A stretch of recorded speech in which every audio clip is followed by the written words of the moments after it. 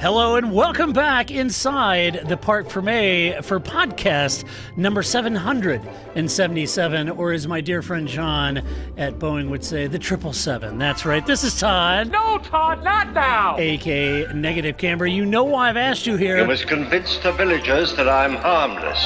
That's all I need you to do. Tonight, for your kind consideration, we're going to review some F1 news, and in particular, some American F1 news, believe it or not. So if you're not American, I apologize. But before talking about that news, I have to introduce my co-host tonight, which of course means I have to go all the way to the right coast of America, nestled squarely in our nation's capital, plying her skills as a master statistician. You know her. You love her. It's the lovely, the redoubtable Grace! Grace, how you doing? I'm doing pretty good, Todd. How are you doing? I'm doing well. Pray tell, what kitty is in your lap there? Oh, this is Ziggy. That's Ziggy. Okay. We'll see. Yeah, we'll see how long she stays. All right. So, Grace, right now, for anyone who watches our podcast, they're probably just losing their minds if they are Attack on Titan fans. That's right. That's right. Yeah. I mentioned earlier that so I broke. It was anime only for a long time, and then last year I broke down and read the rest of the manga. And so, if anybody makes it through last night's episode to whenever the next set of episodes are, being anime only, my hat's off to you, because it left you quite a cliffhanger. Yeah. Spot. So, yeah, I'm all in. I mean, two of my cats are named after Attack on Titan characters, so cool. Levi and Mikasa. So I love it. It seemed right in the middle of a pandemic where we were all trapped inside to name your cats after an anime that's really about kind of end of the world. So yeah, it worked. Hey, why not? So, yeah. Well, I like it. Well, tonight it's an all-American podcast. So, although I am wearing a shirt that has Pierre Gasly's number on it, but it does say USA on it and my hat. So, it is an all-American podcast. I could yell at you like Ricciardo does. Yeah, right. Yeah, Gasly. You know. Right. Or Netflix are real bunch of sound they. They are, Dan. That's right. Especially that latest season, huh, Dan? So, anyway, tonight we are going to cover Formula One news, and it happens to have a particular American twist to it. And oddly enough, your two guests are American, Grace and I, and we're going to talk about that news. So let's jump in to perhaps one of the bigger stories last week that broke about America and racing in America. You know what I'm talking about. Vegas, baby, Vegas! Vegas, baby. Las Vegas is officially announced, F1 announced that there will be a third race in the U.S. hosted in Las Vegas. It will be a night race starting at 10 p.m. on the streets, including a run down some or a portion of the famous Strip. So at 10 p.m. See, now this is quite a departure, folks, because 10 p.m. here, it'll be in the wee hours in the UK, and the roles will be reversed, because typically, if you're an American F1 fan, here's the way I always equate it. So the rest of the world usually likes to sit down, have a cocktail, watch the Formula One race. All is well and good. Not Americans. Americans associate Formula One with coffee, because it's always in the wee hours. And a matter of fact, there's a lot of American fans that they have different coffee for different races, right? So we take, so it's kind of funny. So if you equate having a nice beer or a cocktail, watching a Formula One race, Americans is always coffee. Not all Americans. Some maybe, working the night shift, just got off, having a beer, watching the race. Who knows? So this is the big news. It's interesting. As the Americans were all rejoicing over here, there was also some commentary from across the pond, as well as here in the U.S., who were wondering if 3 American or 3 U.S. races was actually too many races in America. No, and if it wouldn't dilute the series. No, it's a big country. It is. It's a big country. Those are like 3 different parts of this country. Yeah, it's a big country. I don't think it. Dreams I don't stay think with it you. dilutes it. Oh, sorry. I guess I just yeah. So it would be like having 3 races in Europe. Oh wait, we have a whole bunch of races in Europe. Yeah. Right. It's a big country. So I think I'm not worried about that. They're in 3 very different locations, and 2 of them are street courses. So Yeah, so I got to look into this. I wrote an opinion piece on the website about it, but I got to looking at it and I kind of went and looked at the different comments about the race and the concerns of dilution or whatever it might be. And I found some comments, saying that, they were drawing conclusion that it means that less people are going to go to COTA or Miami or even Vegas if there was three separate races, three different times. People on the West Coast just wouldn't go to COTA. They just wait for Vegas and vice versa. And I agree with that, but I was thinking, yes, that's probably true. So maybe the attendance that may have drawn from right and left coast to go to Austin for the race may not go to the Austin race. If they have one closer, they may go there. But I have to think in aggregate, you would have more overall fans attending races in America than just one race, right? Just by proxy, right? I think what will happen. So Vegas will have no problem, right? Because there are people that will just go for that weekend. I mean, that's Sure. Vegas is good for about 4 days. Any more than 4 days, I don't know why you're still there, right? Like Vegas Right. is definitely a long weekend kind of place, and that's it. So they'll have no problem. Plus, there'll be people that just happen to be there that weekend that'll now just be like sucked into all of this, which is how that's why you have a street course. That's why you have a race in the middle of a downtown city like that, because then you can be people just wander upon it. Or, Right. There'll be people I there said that saying, well, we were here for the outdoor and camping show, and to the convention, and then there was a race Yeah. broke out. Yeah, they'll just wander out of the Flamingo and there'll be Right. a race, right? So Right. I don't think that's a problem, but I think that, in my opinion, if I'm going to go to one of the three, I'm still going to go to COTA, even though I've been there before, because that's going to be an actual race.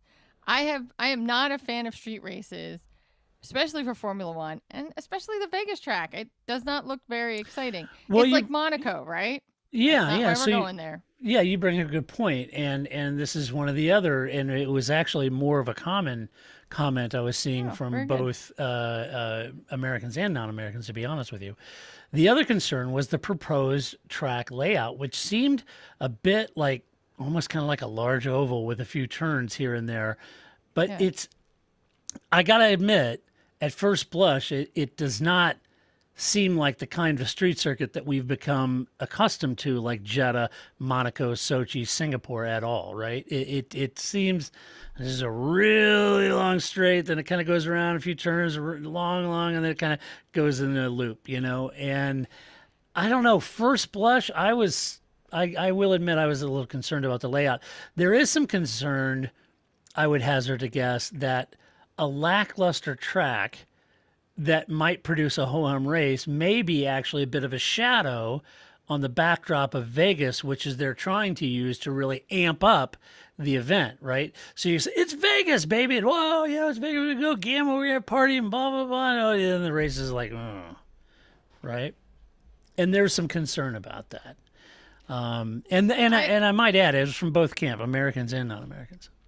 I think us as anoraks are concerned about that, but we're the only ones that are concerned about that. Right. Right? Like, right. that's fine. I said there are people that they're okay with that that the racing wasn't that great. I mean, I just think I think that we all have to think about like the first time we saw an F1 car, the first time you ever went to a race. Like, I think there is still something spectacular about watching those cars, even if the race is boring, right? And Yes. you've never witnessed open wheel racing or open wheel racing at that speed. I mean, I think all of that will be attractive to the Drive to Survive crowd, or the like, I just stumbled out of Rio and oh look, there's a race, right? Right. I do think it's interesting because to drive down the strip is one thing, but then you like turn a corner and there's nothing. Like, if you've never been to Vegas, there's like the strip and that's it, right? Yeah, right. And so right. there's a reason why the old race was just in Caesar's parking lot, right? Like, 'cause right. there is nothing else on kind of either side of the strip itself, and so I'm sure that's part of why the layout is kind of like this big long straight, and then we kind of do this thing, and then we get back on the straight, because the straight is going to be where it looks nice, and there's all this stuff and all the casinos, and the rest of it, it's just buildings in the middle of a desert. And you're right. F1 has gained a massive new following with Drive to Survive, but as we know, the series takes some let's call it creative liberties with the script and entertainment value, if you will, of the show. And this means that F1 has to produce a good product in COTA, Miami, or Vegas, or it may not pay off in the long term as a feature American F1 race if any one of those isn't really producing really exciting or good racing. So, yeah, there's some thought about that. I think only about Miami missed expectations, but yeah. I think only Miami has to worry about that.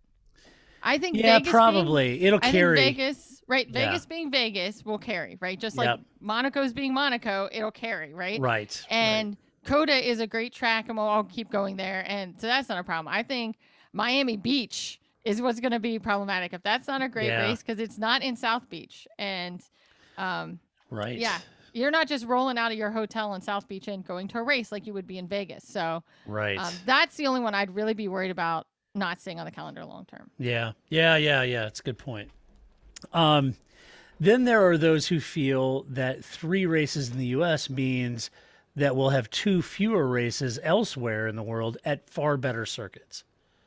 Right? Well, that's always been true.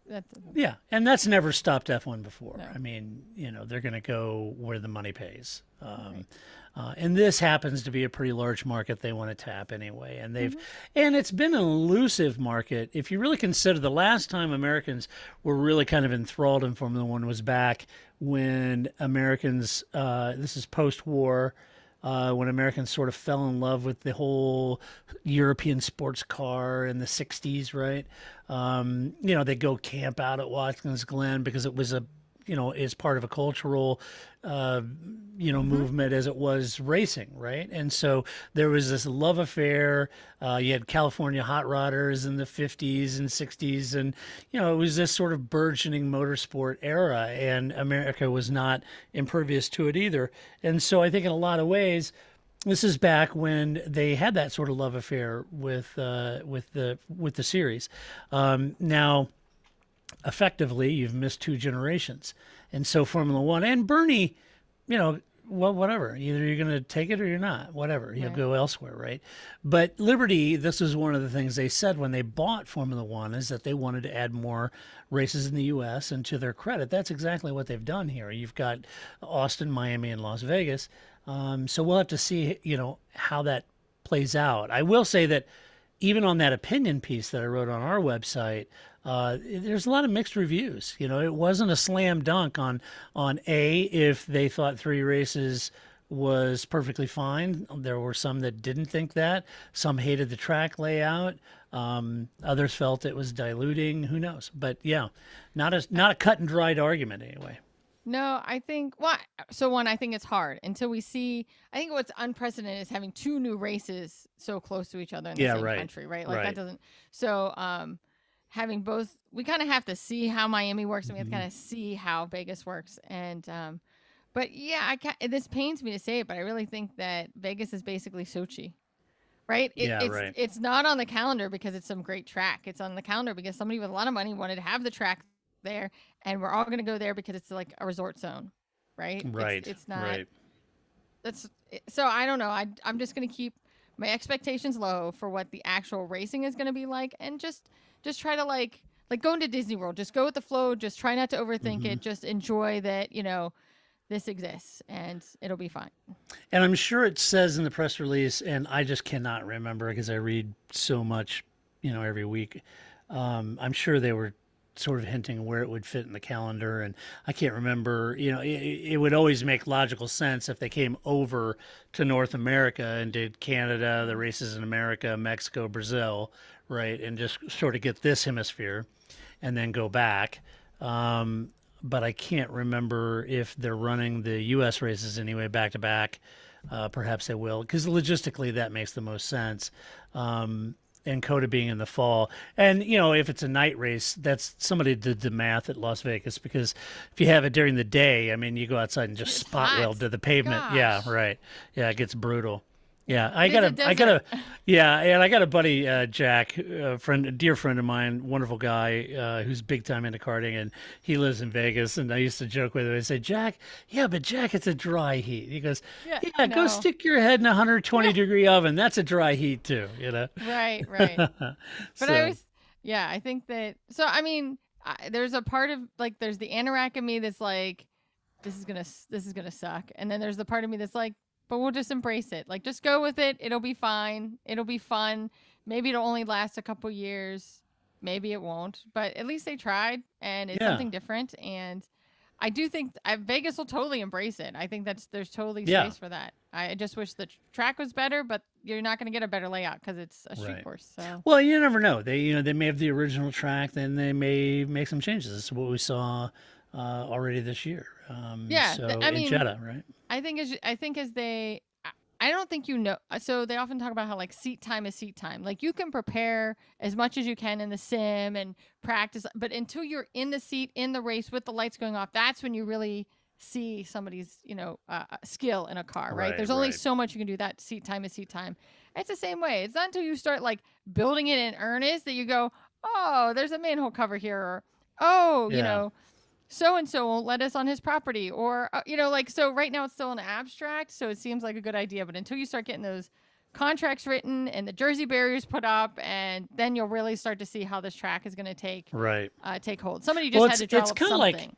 this track over here. Where is it? Over Yeah. here. Yeah. So this is Cody. You see that inside curvy bit, which some people call the Mickey Mouse section Yes. right there. So, and Grace got me that, by the way, that outline. This little curvy bit right there, that was supposed to be sort of profiled after turn 8 at Turkey. But I remember I was talking to the CEO, Bobby Epstein, who's the CEO, and we were having a phone call one day. I was chatting with him about it and about, what changes they may make. And he admitted, he said, yeah, it didn't quite turn out what we were hoping, Right. And I said, yeah, it's a problem is it's not carrying enough speed to the corner or after the corner, really. He said, yeah, and he goes, if I was ever to re-profile the track in some ways, I'd like to take that whole corner and bank it, That would be great. and that would be great, So, and who knows, he may yet, now that he's extended his deal, what, 10 Yeah. years or something like that. But anyway, yeah, we'll see. I But do think, yeah, I go think ahead. I was just gonna say, I think all the turns at Coda, because they don't have names, but so many of them were inspired by corners at other tracks that I think that's how they should be named. Like, you know, this is Monza, and then you go into, Silverstone, and then you go into Spa, Turkey. and then you're like, yeah, right. Like each turn should just be named after whatever track it was borrowed Right. from or inspired by, right? Right.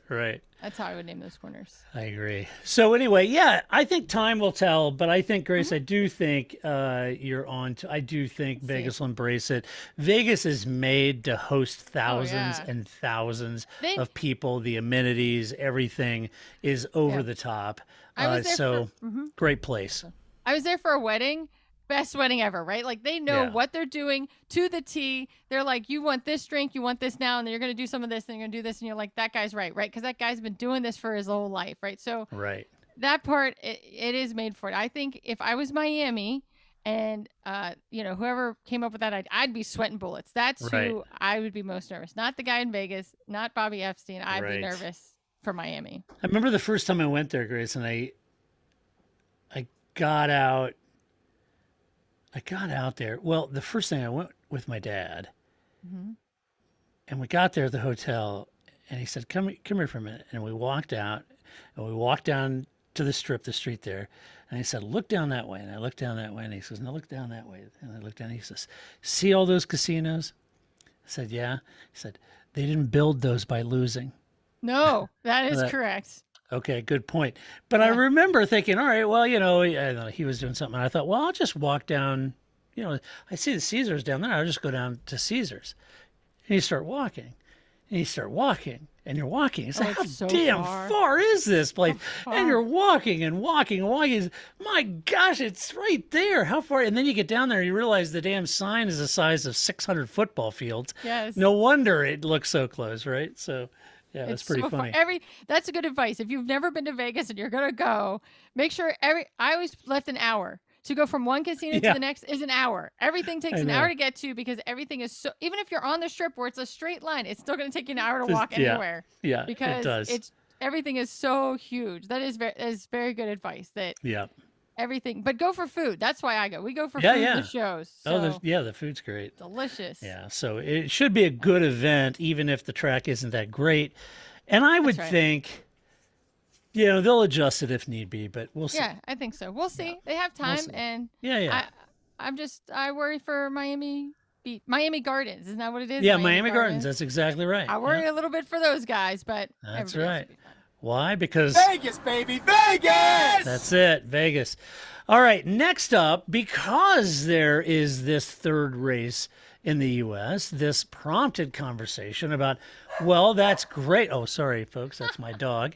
That prompted the conversation of, well, now we have 3 races in America and an American team, but no American driver, right? So American driver wanted. The natural question about 3 races in the U.S. and a U.S.-owned team is, where's an American driver? The first name now, recently, that seems to be popping up anytime this conversation happens or any news stories is that of Colton Herta and in the IndyCar series. And he is going to be actually testing a 2021 McLaren car this year at some time in conjunction with knowing Zach and all that.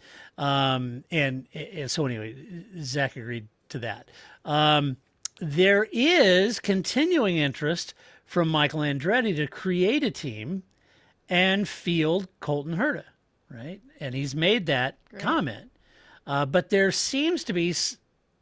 I don't know, there doesn't seem to be a lot of interest in letting Michael Andretti start a team in Formula One. Yeah, what? And it's a little interesting. Nor is there any seeming interest about Michael possibly buying Gene Haas's Haas F1, right? Not now. For some reason. Yeah, not now, right? So I'm assuming I'm just thinking about logically about Formula One is why would the other teams have an issue with Andretti creating a team coming in? My knee-jerk reaction is because it cuts the prize money yet again to 11 teams instead of 10, and they're probably very comfortable with the business model with 10 teams and everybody gets paid. You add an 11th, somebody didn't get paid as much, right? So that's a possibility. And we often talk about Andretti, but we often talk about Mario Andretti. Where's, Mario Andretti's an American driver. But let's be honest here. Mario Andretti could hang with anyone in F1. And at the time that he was racing, I mean, he'd hang with anyone in a race, and he won a world championship. I mean, he's a real deal, right? And the driver, the American driver needs to be more than just American. Let me put it that way. And while Herta is the most recent name everyone talks about, I'm not so sure that we've even found the right person yet. And this may take time to find the talent that could run with Max, Lewis, Charles, Pierre, even Pierre, Esteban, and Lando in the midfield, right? You mean it wasn't Scott Speed? Yeah, it wasn't Scoot Speed. Scoot. Exactly. I think that's true. I think the other thing is that if you can have 3 races in America and they're successful and there's no American driver, then that no longer becomes your interest point, right? Like you don't need Michael Andretti in order to have racing in America, in the United States, right? So right. It's fine. And there's no pressure for that. Stefano Domenicali, the boss of F1, said that he doesn't want the American driver to be a boomerang effect, meaning that it needs to be real. And that's the key here. A real competitor, right? Right. Not a Scoot Speed, so to speak.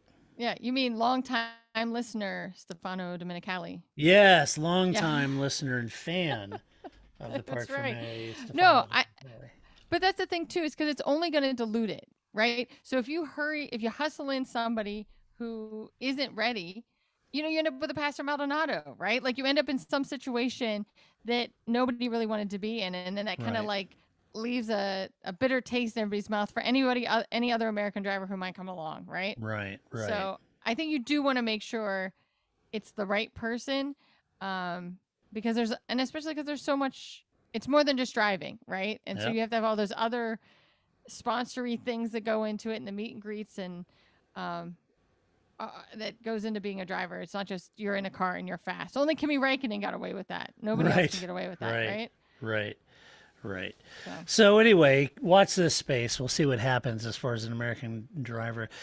Speaking of Haas, American team Haas, this just in, upgrades in Formula One are overrated. Yep. Who knew? Who knew? Well, I'll tell you who, Grace. Gunther Steiner knew, the team boss of Haas F1. He says that people need to right-size their expectation, my words, not his, right-size their expectations on upgrades. Here's what he actually said. He said, quote, "We will bring updates as well, but I always feel like upgrades are overrated. People like to hear that you're bringing upgrades. But if you bring upgrades for 1, 2, or 3 downforce points, the parts looks different, but what does it actually do? That's important to me. If you ask an aerodynamicist, they will bring to every Grand Prix $1 million worth of upgrades for 1 point. But that needs to be managed on a budget cap more than anything else. I'm not going to say that nobody brings good ones, but I think they're a little bit overrated sometimes. I want to stay calm this year intentionally, not because we haven't got money, but because I want to get the package together. We need to see if it brings a certain amount of points that we can measure, and if we can make good progress and we don't change the balance of the car, then introduce it. But not just running around like we need upgrades left, right, and center. Let's focus on the car, understanding it, and get the best out of what we've got, end quote. That's great. Now, he's got a point here, in that back in the day, Grace, as you know, with unlimited or enormous budgets, you could put that kind of money into 2 points of aero, right? Right. And so, and let me unpack that real quick. So, apologies for people that may be new to Formula One. So, if let me try to explain this. How do I say this? Okay.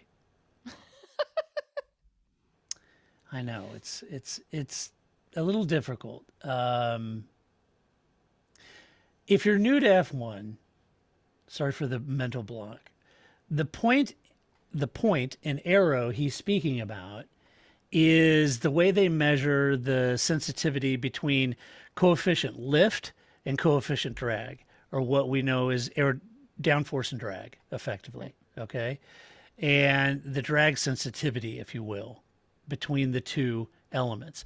They refer to that as a percentage of lap time reduction for every point they increase in either downforce or drag. So if a car has 4.65, let's say, and they add a point, it would be 4.66 instead of 4.65.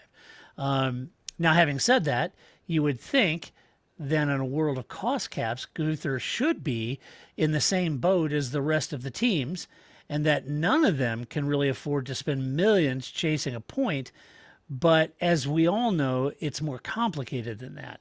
The point he is trying to make here is that he doesn't want to spend on development unless they feel they have a strong return on investment for that point gain in aerodynamic downforce or drag coefficient, the sensitivity between the two, in aero efficiency. But that's much easier said than done, you know, to sort of do that without prototyping and those kind of things.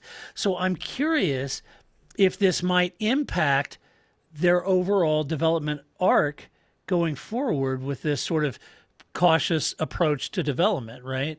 And it's hard to know. This is why it's critical for teams to gain as many points as they can in the World Championship early in the season when they might have an advantage, just like Haas does right now. And because if they're out developed mid-season, that all goes away, right? Everybody else starts to pass you. And then you've got a handful of points you can rely on for prize money. So it's critical that Kevin Magnussen is scoring points for Haas right now. That is huge for this team, because if they don't develop aggressively, and if their developments don't return the aero points they hoped it would, there are chances that other teams will outdevelop them and pass them, meaning the chances of scoring points later, late season isn't as likely, right? So this is why that's really important. And I also do think there's maybe some special accommodations in the cost cap for a total car, like if you have to rebuild a whole chassis and stuff like Mick did, right? Right. I know those discussions were early on in the cost cap discussion. So anyway, that's kind of what he thinks. He thinks they're a bit overrated. Everybody's doing upgrades, and I agree. In the past, that was de rigueur, but I think now everybody's going to be a little more nervous about it. I think so, and it could also just be cover, right? Like, you know, you see 700 crates coming in to Alpine, and you got no crates coming into your, into your garage. You got to say Right. something about the fact that they're bringing all these upgrades and you're bringing nothing, right? So, Right. I mean, again, in some ways, their jobs are no different than our jobs, right? Like, you don't want Right. to ever be in the position where you're just throwing everything in the kitchen sink at a problem, because that's terrible. It's a terrible place to be, and nobody knows what's going wrong, and you're just all trying to like figure out what it is. And you also don't want to be making needless changes or only changes Right. that change things on the periphery. But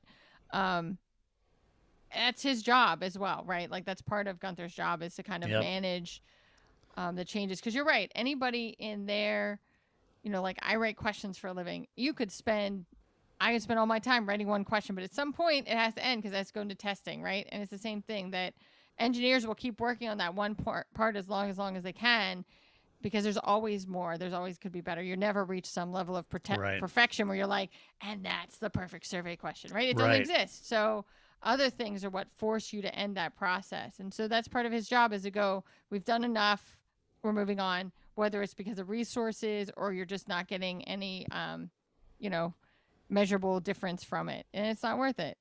Right. That's what right. he's got to do. And this is also, when teams can afford to buy the most brilliant aerodynamic engineers in the world, then sometimes they can find a lot more points than others can. That's why you're paying the big bucks for those star employees. That's right. That's why Red Bull pays the money they do for Adrian Newey. That's right. Yep. So anyway, yeah, I hope they don't get hung up on that, but we'll have to see how Haas does. I think The telltale sign is whether we could, and I think he made a point. We're not saying we don't have money, but yeah, they don't have a lot of money. Okay. And losing the big sponsor and all that didn't help. So I don't know how they'll develop over the season.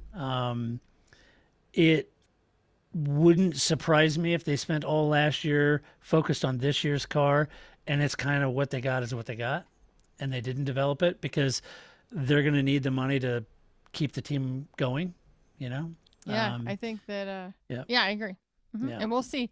I still think Yep. Catalunya is where we may see some upgrades at Monza, but I think, as you were saying, you got to make all those points before do. Catalunya, because once you get to Catalunya, all bets are off, because that's when all the Right. bigger teams are going to go, and here's all our development pieces, and Right. they're just going to take off. So Yep, I agree. All right, next in the news, the Miami Yacht Club. I don't know if you saw this, Grace. This was a bit of an oddity. So speaking of American races, did anyone else see the tweet from the front office sports group showing the new marina and yacht viewing area at the Crypto.com Miami Grand Prix, which should be renamed the Crypto.com Miami Gardens Grand Prix? right. Is it near water? I mean, I get it that it's Florida and it's all near water, but is it Yeah, no. The parking lot at the Hard Rock Cafe is nowhere near not the near ocean. water? No, Right. no. All No. right. So maybe it's just me, but looking at that picture, it looks like they were installing a shallow pond to put some very large boats in to look like Monaco's harbor. But there's no water around the stadium. There's Right. no way to sail those boats in or out of the pond. And the picture looked like it had this little pond and these huge, luxurious yachts all in this little puddle. And I was thinking, come on, man. If you were really wanting to be true and realistic and Americana about it, you would have shown a couple pontoon boats in there, right? With people with a Right. six-pack of beer and grilling. Not these luxurious Monaco-style yachts on a little puddle. So I don't know what that's all about. That was really strange. I was looking for the picture. Yeah, because I'm like, it's not Yeah. near water. I mean, visually on TV, you drive by all those big yachts, you think, oh, that's pretty cool, you know. Okay, wait a minute, that's not a parking lot of a football stadium, Right. and that's not anywhere near the ocean. What's going on there, you know? So anyway, I Oh, don't know. oh, That was really strange. Miami. Oh, Miami, the glam, the glitz, the facade, if you will. So anyway, All right. We'll hopefully see. it visually, I hope it looks great, and You're we'll right. see. I'll eat my words. It'll be fine. That'll make Yes, us. It makes everybody happy if I'm completely wrong about Miami, even though I don't yes, think I right, am. right, right. All right. In other American news, our friend Zach Brown has called. Yes. He's the chief of McLaren. He's called for a calendar rethink at Formula One. Now, here's what he's asking. He's saying American team boss McLaren, Zach Brown, called for a maximum of 21, possibly 22 races per season, with up to 8 of those tracks to be rotated out every other year. Zach says that some races will be held every year. These are your A markets, as he called them, with your B markets, as he called them, rotating every other year. Now, if you're new to F1, this may seem like an odd idea, but it has been done before with races that could not afford that year-on-year sanctioning fee, right? And the most recent, in my mind, would be Germany, where we had the Nürburgring one year, then Hockenheim the next year, then Nürburgring, then Hockenheim, right? And that way, it gave the circuits a year to recoup, gain the money they need to sanction, and they just worked that out to keep both those races alive, and quite honestly, to keep a German Grand Prix. Now, apparently, those revenue streams must have just dried up because F1 decided it was done with Germany, which is a real shame. We should have a German Grand Prix. So, but I was also wondering if this is. Stefano also said something last week that he could have been hinting at it when he said last week that, well, this calendar getting big, a lot of people want races, and some of these existing stalwart races may very well not be on the grid, or on the calendar. So I don't know. But I mean, to be honest, it is a good idea, but like everything else, there's always elements at play here. And what comes to mind, Grace, is the track economics has to work, right, in the end. And maintaining an FIA Grade 1 circuit is a very expensive proposition. So does alternating model, does that make race promoters and circuit owners whole? Maybe it does. I'm just not sure. Or do they need that yearly revenue in order to make that model work, right?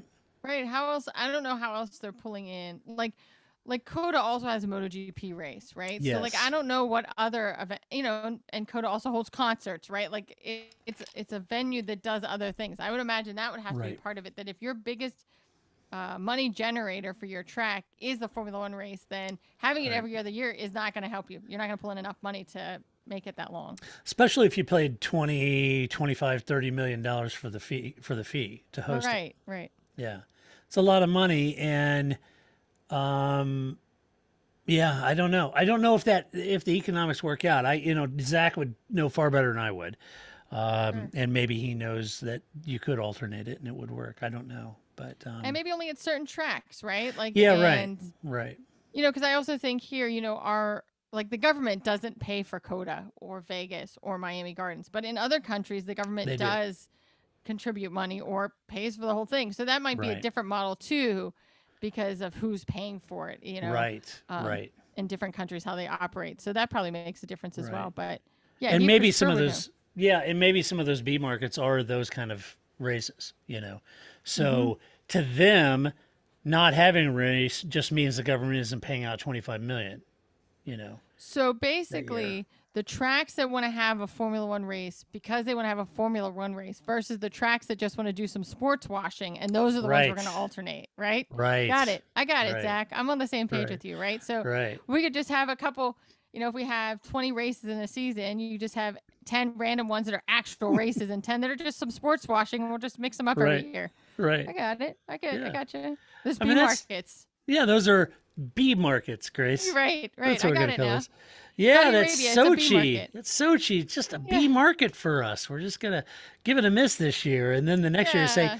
"Hey, did anyone miss Sochi? Really? Nope. No. Oh, No, okay. nobody did. Yeah, nobody Okay, did. so then why don't we just have another race somewhere else for people who actually want to go? Okay, good Right, idea. right. Yeah. So when you consider races, I know, again, for those who've been watching Formula One a long time, you'll know this. That races come and go, and they have for a long Mm-hmm. time. Now, there are the sort of iconic races that have been there always. And I think of Silverstone, Mm-hmm. Spa-Francorchamps in Belgium, Monza, right? Suzuka in Japan. Right. Canada's been there forever. And some of these, and Brazil's been there quite a while. Mm-hmm.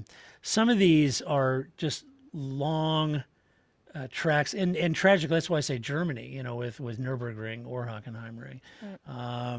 Magny Cours had been there for a while, but Mm-hmm. in France, and now we have Paul Ricard. But anyway, some of these tracks that I mentioned, like Silverstone, Spa, and those kind of things, Monza, these things are stalwarts of the Formula One calendar. And there was a time not too long ago when Spa, was on the chopping block and couldn't make it or whatever. And I mean, it was outrage by F1 fans not having Spa on the calendar. And you almost had a damn near a mutiny Yeah, for if sure. those aren't on the calendar, Monza, Silverstone, Spa, Suzuka, those kind of things, if they're not on the calendar, people freak out, Mm-hmm. right? Yeah. And because those need to be on the calendar. The rest of the races have come and gone. You think of, and Formula One is always going to go where the money is, where Mm-hmm. they're going to get paid the most that they can get for these races, because their business model is based on that. All of that sanctioning fee goes into the prize money, which is distributed to the teams. It used to be in the past that teams didn't rely as heavily on this prize money for their existence because they had tobacco money and massive title Right. sponsorships. But once F1 grew and the prize money became huge, then all of a sudden, the sponsors weren't as critical because teams are living off the prize money. So it's this Right. circular sort of system of feeding themselves and keeping the machine going. Whereas it used to be the machine goes and the team's got to go find the money to participate, right? So this is kind of how it's set up. So it'll be interesting. But those races, think of China, India, Mm-hmm. Turkey, South Korea, Malaysia, right? These are all Mm-hmm. races that do not exist. Did I say India? I think I did. These are all races that were not long ago on the count, and they're gone. Vietnam, another one, Right. didn't even launch, right? Didn't happen. Mm-hmm. Right. So look at all those races. There's 6 races right there that just gone, right? Mm-hmm. And so, to Grace's point, if Miami went, don't be Yeah. shocked. I mean Right. that happens. And no German Grand Prix, right? And for a while there was no French Grand Prix either, which is a crime. So anyway, the rotating thing may help that if some of these could offset some of that expense and sanctioning fees on a 24-month cycle instead of 12. So I don't know. Yeah, I don't know. And I don't trust. I don't know. Maybe it's very different. I also wouldn't trust, like when Nürburgring and Hockenheim, like rotated years, like what if one of these years you don't want to rotate? Like I have to trust that you're actually going to let me Right. back on the calendar again. And I don't trust, I would never trust that. Like, oh, Hockenheim. Oh, your call. I going through a tunnel. Sorry. I don't know. And they just Right. never get back to you. And Hockenheim never gets back on the calendar again. Hockenheim. Oh, I'm sorry. I'm out in the wooded part that they cut off of the track and neutered it. Right. Out here where Jim Clark tragically passed away. That's where I'm Yes. at. Cell phones are Right. dodgy out here. So Yeah, I only have a bar, man. I'm sorry. I'll have to call you back later. So yeah, right, I would always worry about that too, that I just would never get back on the calendar after I, right, gave up my spot if that other track became like, right. imagine if you gave up your spot to Vegas or something like that and it's suddenly like, what? Who are you? Because Yeah, there's no way a traditional track in Europe in the middle of nowhere is going to be able to compete with a track like Vegas. So right. And there was, a lot of comments about, gosh, why would they bring Vegas on, or even Miami at the time? Said, you got Watkins Glen, you got, Road America, Mosport, you got, Sure. different locations in North America you go to, and it's kind of like, yeah, I know, but these aren't population epicenters, No, not at all. and Ellicott yeah, Lake. No, 4 people no. live there. Yeah. Right. These are not population epicenters, and so you can't host thousands and thousands and thousands of people to a race like that, and have all the amenities and the ability to get in and out and the things that it takes to host a race like that. So that's why they're Right. looking at these population centers. We need more races like Montreal. That just will solve Yeah. everything. You just need a metro system that runs to wherever your track is, and it doesn't matter. Problem Right. solved. Right. And then you can have your track somewhere out far away. Because you're right, even at that, like COTA isn't in Austin. You have to drive to COTA. It's in right? Elroy. Yeah, right. And so, and it's a good drive with some traffic. So, to get to the track. So it's the same Right. way. I mean, you're right. Watkins Glen is literally in the middle of nowhere, upstate New York. So it's Right. like, where you're sleeping in tents, not because you want the like, whoa, the stay up till 2 a.m. camaraderie. There is no hotel. What other option do you have? You're sleeping in a Right. van, right? So, But see, that was in the um, 60s. It was okay. It was this whole Woodstock vibe. And they all kind of went up there, camped out, tents. It was kind of the thing that they did. It was a lot more organic than it is now, right? yeah. Yeah. For sure.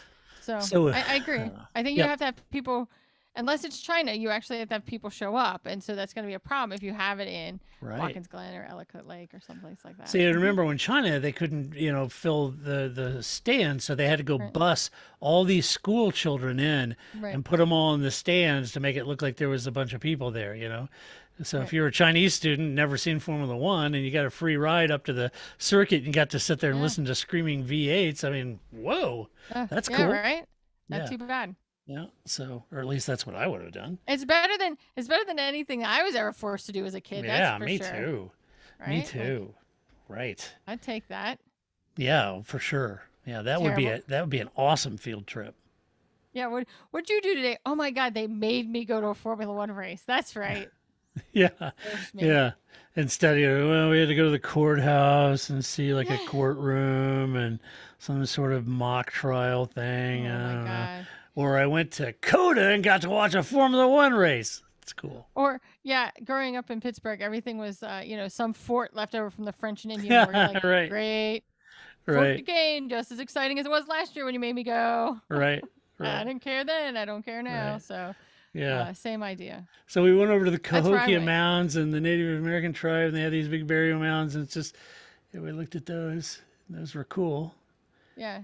Or I went to a Formula One race. I don't know. Yeah, right. So It's I a tough just think call.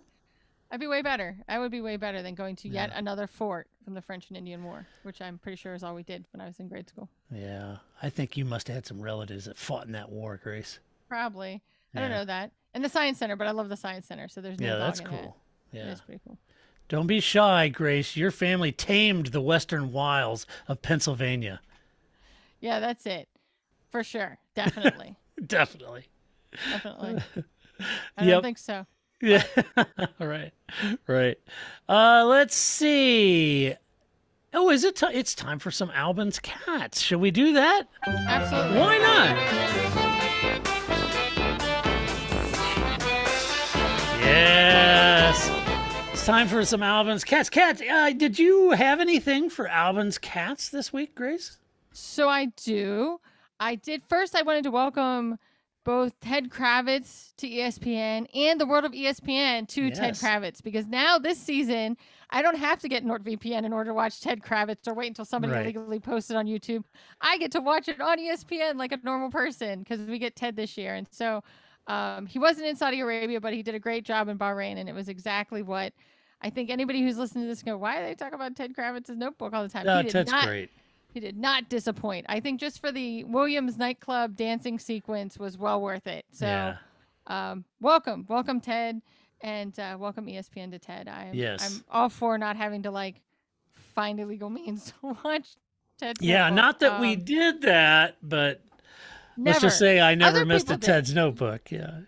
I didn't. You just had to like. There was less like a sweet spot before when somebody would Yes. post it and before somebody would take it down where you could like- quick watch it. I know there's a quick watch. You had to watch YouTube really quick, and they'd throw it up, and it'd be up there for 8 hours, 6 hours. Then you had to watch it real quick, and then it was done. It was gone. Yeah. If you Damn if you, took- Sky. Exactly. Let's see. I know that the car launches was like a podcast we had like 3 months ago, Yep. but I realized that we never talked about the Alpine triangle dancers at their car launch, which now if you're like, I don't know what you're talking about, Grace, look up Alpine's car launch. The dancers they had, like we talk about the people from the Ferrari anniversary that like climbed down the wall, Yes. that whole shebang. Yes. These triangle dancers are pretty impressive. So check that out from the Alpine car launch. I just feel like that got lost in all my exuberance for car launches. So Right. be sure to check that out. And maybe I missed the memo. I thought Alpine was going to run this pink livery as sort of a I thought there was special some 2 one-off. Was it 2 Yeah. races only? I Okay. thought 2 races. I thought it was 1 race, so it's 2 races. So we finally get back to French Racing Blue as it should be. And it's too confusing. It is. I I can't think because it's- they're Force India, and I think Force Williams India, is yeah. Alpine, and I'm like, this is like when they wear throwback jerseys, and I'm like, I hate that because Yeah. all of a sudden Green Bay is wearing red and blue, and you're Green Bay. What is like? I Right. hate this. At least the Steelers, their throwback jersey is still black and gold. I can still follow what's going on. right. So I hate it. I'm all for special liveries. Like I love the McLaren Golf livery. That was great. But this like your pink that was already a car. I can't. Yeah, I know. My It is little brain confusing. can't handle it. I And then know. I also didn't want to let this pre-season quote gem get past us. So somebody asked our friend Otmar Schnafnauer about leaving Aston Martin Yeah. to go be at Alpine, and he said, someone once told me the Catholic Church only has 1 pope, and when you have 2 popes, it's just not right. I was like, yeah, that is it.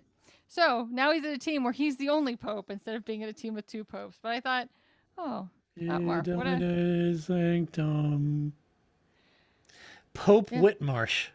yeah. That's got a fun ring to it, doesn't it? I didn't know Martin was Catholic. Who knew? But Who I knew? just thought, Otmar, that's such a nice way of putting something, and yet still making it very clear that you hate that guy. Right. Very good. Well, if Martin shows up the next with holy water or a rosary, we'll know. Yeah. No, he needs the incense thing that you The swing. incense, yes. I don't Yes. remember what that's called anymore, but yeah, he needs that thing, So you Yes. just go into the pit and, get rid of all the demons. Yes, that's exactly what he needs. Yes, exactly. I like it. Clean out their pit box for him. So only 1 pope. Right. Right. We're going to cut the animal in half and we're going to walk between the car and the 2 cleaving pieces and we're going to have a covenant. And we'll by know- golly, Aston Martin's going to win. We'll know who the real owner is. That's right. So Now, I Lawrence, just well, think- yeah, he'll come in and adjust his junk on the whole thing. Oh, Lawrence. Gross. It's gross, Lawrence. Gross. So anyway, all right. Lawrence is gross. That might be the nicest thing I've ever said about him, actually. So Really? I don't know him. I don't know. I just okay, like to poke fun at the fact that he stuck his hand down his pants right in front of Claire's face. I don't know any of the people we've talked about on the course of this podcast. That has never stopped me before. If I only talked about people I knew, this would be very, very boring. Right. Well, I know some of 4 them. people I know. I've met some of them, but Lawrence is not one of them. I have never met him, nor do I know him. I so- honestly, I don't think Lawrence would like me at all. I just don't. I don't think he likes anybody. I don't even think It's he a likes feeling I Lance. get. Yeah, Who he does may he not. like? I don't think he likes Lance. I don't see that like.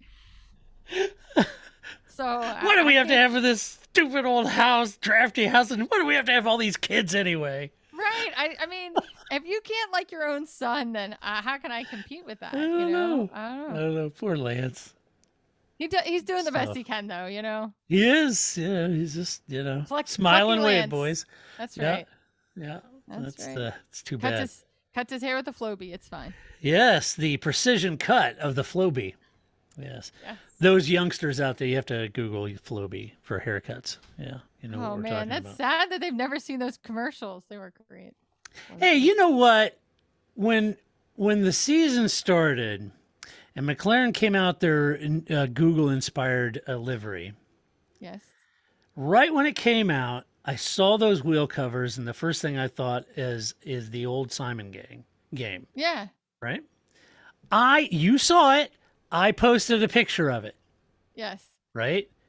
Long before the second race of the season. Yeah. So I'm thinking Crofty saw that because he brought it up on the Sky thing. And he says, you know what that looks like? It looks like that old Simon game. And then everybody on the broadcast made him feel like an idiot, like he was old, because nobody knew what that was. He was like, oh, dating yourself there. And he's like, oh. So that whole thing, my joke about the Simon game sunk like a lead balloon. And I apologize, Crofty. I should have been better with my content. No, see, the thing is I think it's just his delivery. Like if Maybe. Karoon had said that joke, everybody would have thought it'd be it was hilarious. funny, right? If Button had said that joke, it would have been funny. It's just because Yes. it's Crofty. He doesn't have the delivery for a joke of that caliber. Maybe. Yeah. They maybe still that's have what it is. Simon. I don't think that's a. I didn't either, you know. still exists. I posted it. Well, I posted it and everybody kind of liked it. So Yeah, just like it just fell flat when Crofty said it, so I apologize. Because I know you saw it, Crofty. I know you did. long-time listener. Long-time listener. That's right. First-time caller. Dominicali only steals the good ideas, apparently. Yeah, right. He only steals your ideas. He doesn't steal mine wisely. So I have that's lots good. of them, so Yeah. I'll help Formula One however I can. Yeah. All right. You ready for some of Todd's no shit headlines? Absolutely, this is my favorite. All right, here we go. Oh boy. Help me, Tom Cruise! Here we go. Headline number 1. Toto Wolff slams unacceptable Mercedes performances ahead of Austin's Australian Grand Prix. What? You're slamming it? You're in charge. It's your responsibility. Why would you be that is written like Toto is not even associated with that team. Toto slams unacceptable Mercedes performance ahead of, I mean, read it. Christian Horner slams unacceptable Mercedes performance ahead of Australia. Right. You're the boss. That's right. Karen Horner thinks everybody's terrible. It's fine. Right. But, you know, I did love that was, I guess it was after Bahrain that was trending. I was like, that is the greatest thing I've ever seen. Yeah. Karen Horner. Karen Horner. That never, I like it. never stops being funny to me either. It's tomorrow. That's right. But, you know, and I think the thing is that the actual quote is probably something like, you know, because it's Toto. He's always very, you know, he's usually kind of in the interviews, like in the moment, yeah, he does the slamming that we all watch and he's broken some headsets. Yes. But like in the conversations and the interviews afterwards, he's always very measured, right? He's always just like, this isn't what we were expecting. Right. We've got to figure out what's going on with Lewis. George had a pretty good race. We'll see you next week. Right. Are I'm you sure it feeling wasn't a a little slam. sorry? Are you feeling a little sorry for George in his big moment? You know, no, I'm a McLaren fan. I feel sorry for McLaren. Could we just get an engine that lasts for I swear, it's what engine's going to be successful year? Who did McLaren sign as their engine? Not them. Yeah. Come on, man. I just feel bad for George's big moment, and he's getting beat by Valtteri Bottas in an Alfa Romeo. I will say that I mean, Valtteri Bottas. So Bottas, I totally, when we did our preseason, I was like, Alpha, they're going to have so many problems. Mm-hmm.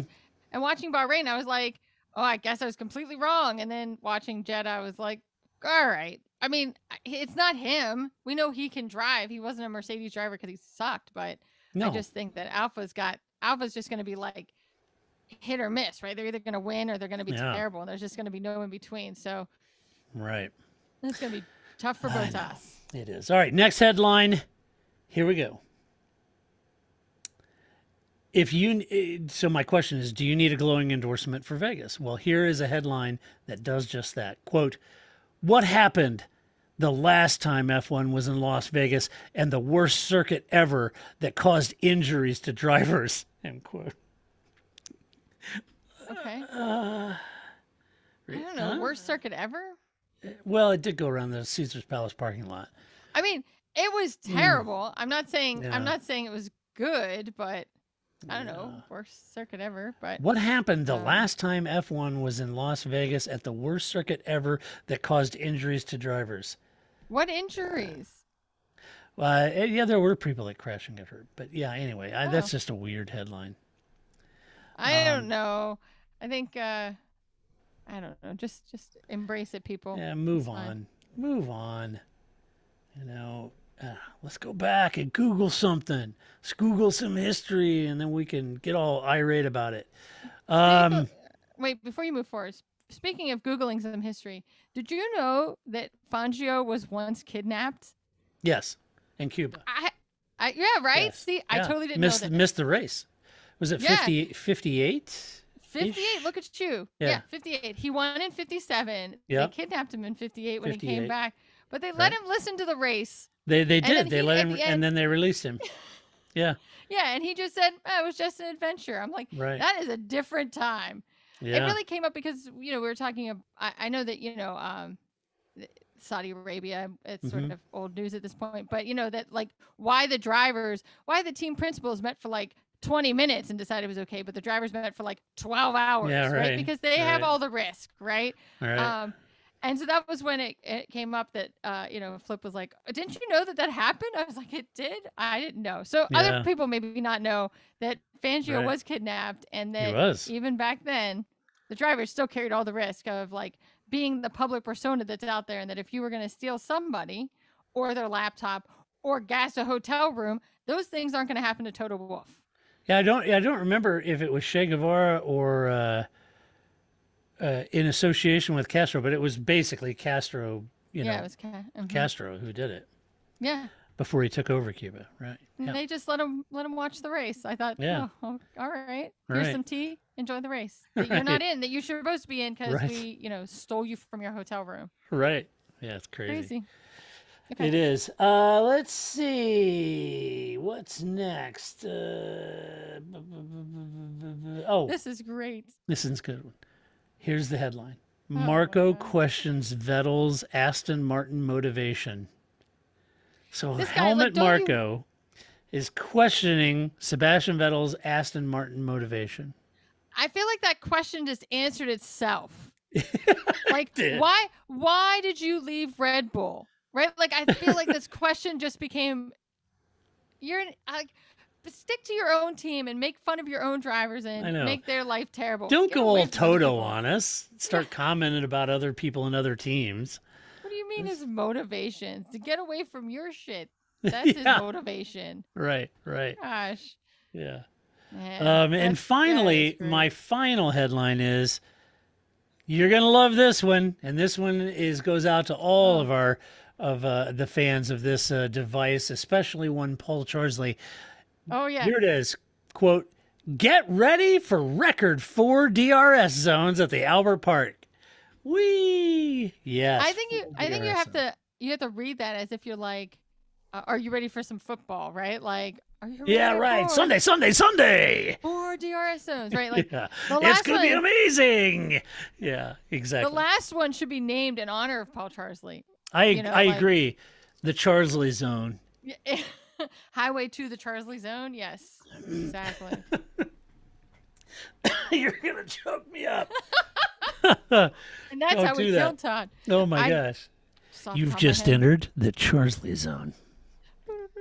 Yes, yeah, exactly. I like it. I think 4 DRS zones. I mean, they've done a lot to Albert Park, too. So it'll be interesting to see what that race brings. And right.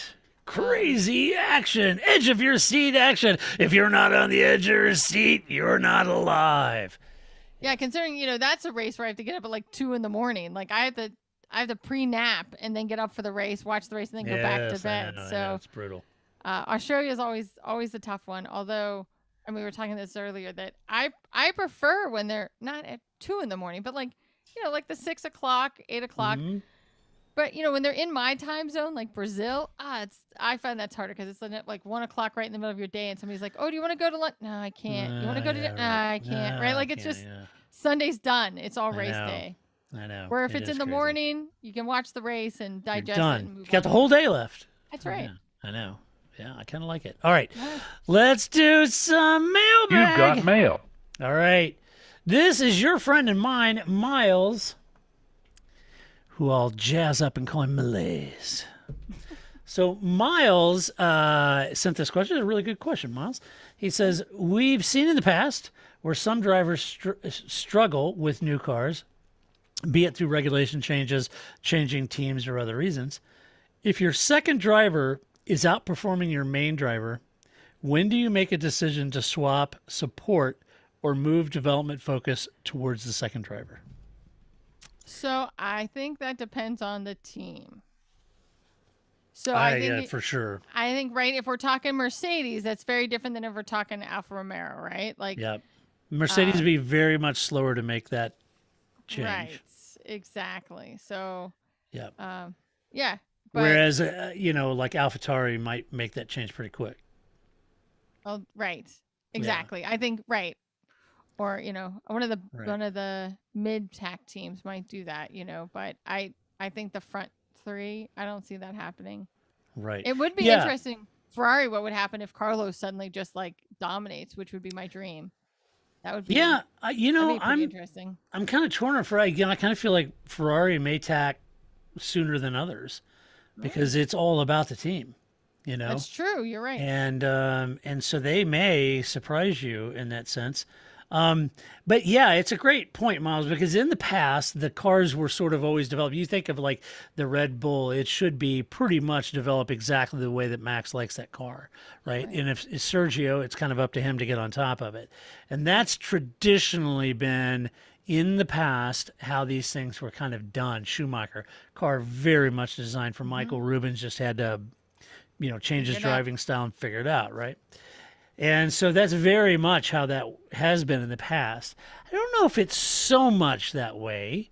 I'm not saying it's not. I'm just saying I don't know if it's so much that way because now since the teams are so reliant on the prize money, it's critical that those both drivers finish as high on the points as possible, right? So they want to be careful there, but you're right. It causes all kinds of issues. When you think of like Mercedes, well, look at Rosberg and Hamilton, going at it hammer and tongs. And you could even see moments during that season where Mercedes was trying to keep a lid on Rosberg a little, because he was super aggressive and causing issues, and I get it. But yeah, it's a difficult thing. But as far as developing that car, those cars are pretty much developed.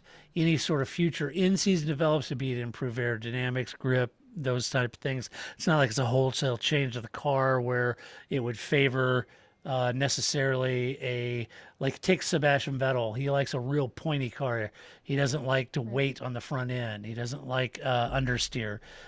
So if, that car is designed that way, be very hard mid-season all of a sudden just to reverse that whole thing and make it very understeery for a guy like Lance. So anyway, yeah, it's a great question though. Absolutely. And I think much like we were talking about on the Haas story about like when you bring new development pieces on, how much you bring on. I mean, I think this plays into that larger picture as well. When do you say, George has got it. Sorry, Lewis, you're out, right? Or right. We're not focused on you anymore. So, and managing that change. So I think that would be really. I mean, again, I used Alpha as an example, but what if Bottas suddenly does have to be the second fiddle, which certainly isn't what he's expecting, and nobody else is either, right? He's racing with a rookie. You would expect that he's going to be dominant this year, but what if that doesn't happen? Well, you could go back in your team a little bit with at McLaren with Lewis Hamilton when he came in, Fernando Alonso, right? Yeah. They had some hard decisions to make. That is not how Ron saw that going down. Neither is that how Alonso saw it. It's not how Fred saw it either, right? Nope, that was not the team he was expecting. Right. Yeah. So, tough call. All right, well, that does it for this podcast, but we will be back next week to review the race, the Australian Grand Prix in Albert Park in Melbourne. And it's great to be back with all of our Australian friends down there. Hello. And I'm glad that the race is back and looking forward to it very much. But if you want to share your opinion, just do so with decor and civility. Go over to theparcfermé.com, share your opinion. And if you like the podcast, go to Apple iTunes, give us some love, give us a good rating over there. A huge thank you to our Patreon supporters because we could not and would not do this podcast without you. If we did not have the Patreon supporters that we have, this wouldn't exist. So find a Patreon supporter, pat them on the back, because they are the reason we exist. If you have ever entertained supporting us, you can go to the website, theparcfermé.com. On the right-hand side, it says support us. Click on that. It'll take you to our Patreon page, and you can support us there. So until next week, when we do it all over again, I'll try to find Paul. I hope he's not too busy, because it is the race season. Right. And he's going crazy, that Paul Charsley out there with the harder racing Aston Martin number 23 and 2017. But watch that space with the IMSA race coming up. And until next week, this is Todd, a.k.a. Negative Camper, saying so long, Grace. See you in 2 weeks. That's it, man. Game over, man. It's game over.